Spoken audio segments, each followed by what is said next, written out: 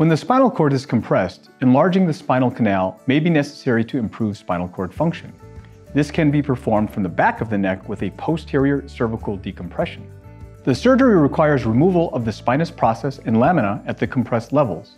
Unfortunately, removal of this bone can lead to malalignment and/or instability. To prevent this, we often will also perform a fusion.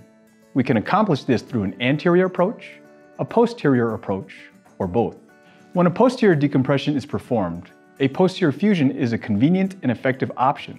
Posterior fusion requires stable fixation, often utilizing screws that we place into your vertebra plus rods connecting the screws. The existing bone in the back of your neck is prepared and frequently bone graft is placed over this. Over time, your body incorporates the bone graft, forming a solid bridge of bone connecting the fused levels.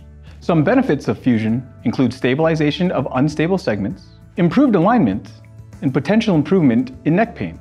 The primary drawbacks of fusion are loss of motion at the fused segments and added stress over time to the preserved segments above and below your construct.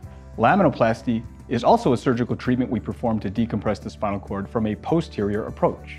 The procedure involves cutting completely through the lamina on one side of the spine and partially through the lamina on the other side of the spine. The partially cut side behaves like a hinge, while the completely cut side is open, similar to opening a door at its hinges. By opening the door, so to speak, the spinal canal is enlarged. This space is maintained by placing small plates and screws on the open side of the lamina. An advantage of laminoplasty over fusion is that the motion at the operated levels is preserved while the decompression is still achieved. Laminoplasty is often avoided in patients with significant neck pain before surgery, as studies have shown that this procedure can make neck pain worse. There is also increased risk for malalignment after the surgery when performed in patients with pre-existing malalignment and when too many levels are included.